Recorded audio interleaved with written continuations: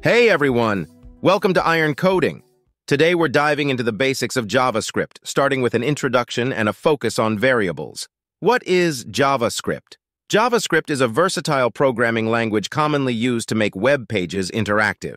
Whether you're clicking a button, submitting a form, or fetching data, JavaScript is likely behind the scenes making it all happen. Firstly, let's set up our coding environment. You can use any text editor, but I recommend Visual Studio Code for its simplicity and powerful features. Open up your editor and create a new file called script.js. Now create an HTML file, index.html. Write boilerplate code like this. To link our JavaScript file with HTML, write script tag src script.js. Always write this code at the end of body tag. To print information in JavaScript, write console.log, brackets, double quotes, iron coding, semicolon. Here, console.log is used to log information to the web page's console, and this is the information.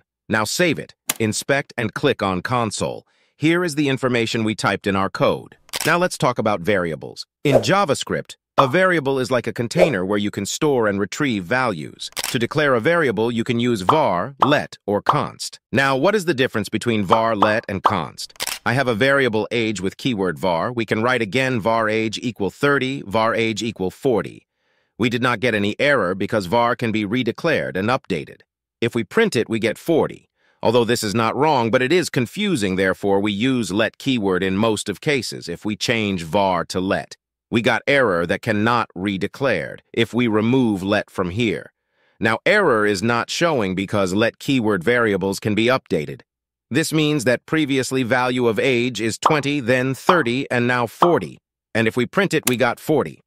Now const, it cannot redeclared or updated. Now let's talk about data types in JavaScript. Understanding data types is crucial for any programmer. So let's break it down. In JavaScript, there are two types of data types: primitive data types and non-primitive data types. Let's start with primitive data types: number, string, boolean, null, undefined, symbol. All these are primitive data types.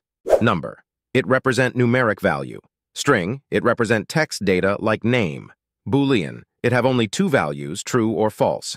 Null, it represent null values. Undefined, the variables with no values are undefined data type. Symbol, it is the unique value assigned for a variable. In this example, we declared variables with different primitive data types. We can check data type of these variables. Write console.log, brackets. Inside brackets, write type of, and now write the variable name, age. Similarly, for all variables. Now save it. This is how we can check the variable data type. Next, non-primitive data types. Object, array, and function are three main non-primitive data types. Objects are collections of key-value pairs. Each key is a string or symbol, and each value can be any data type. This is an example of object with key and value. Here, subject and age are keys, and English and 20 are values. To print this whole object, write console.log, brackets. Inside brackets, write name of the object, student. Here we get whole object as output. We can also check data type, write console.log, brackets, type of student. Here we get object as output. Array. Arrays are a special type of object used for storing ordered collections of values. Each value in an array is called an element, and elements are accessed using their index. This is an example of array. Here, red, green, blue are elements of array. To print whole array, write console.log, brackets, colors. We get elements of our array. We can also print elements of an array by index number. Index number means serial number. In JavaScript, index number starts with 0, means index number of red is 0, index number of green is 1, and index number of blue is 2. To print, write console.log, brackets, colors, square brackets, 0. Now we get red as output because index number of red is 0. Next, functions. They are blocks of code designed to perform a specific task. A function in JavaScript is executed when something calls it. Functions can take arguments and return a value. This is the syntax of function. Here we can write the name of our function, and inside the curly braces, we can write the work that we want the function to perform. I created a function. This is the name of our function, and this is the work it performs. Save it.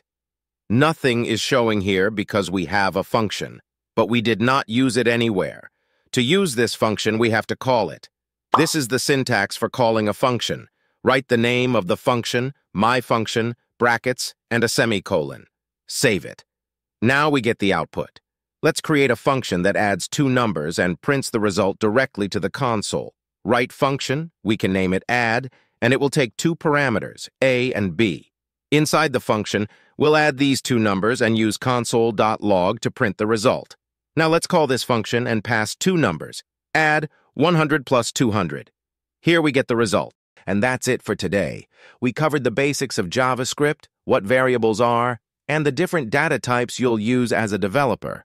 If you found this video helpful, please give it a thumbs up and don't forget to subscribe my channel for more coding tutorials like this.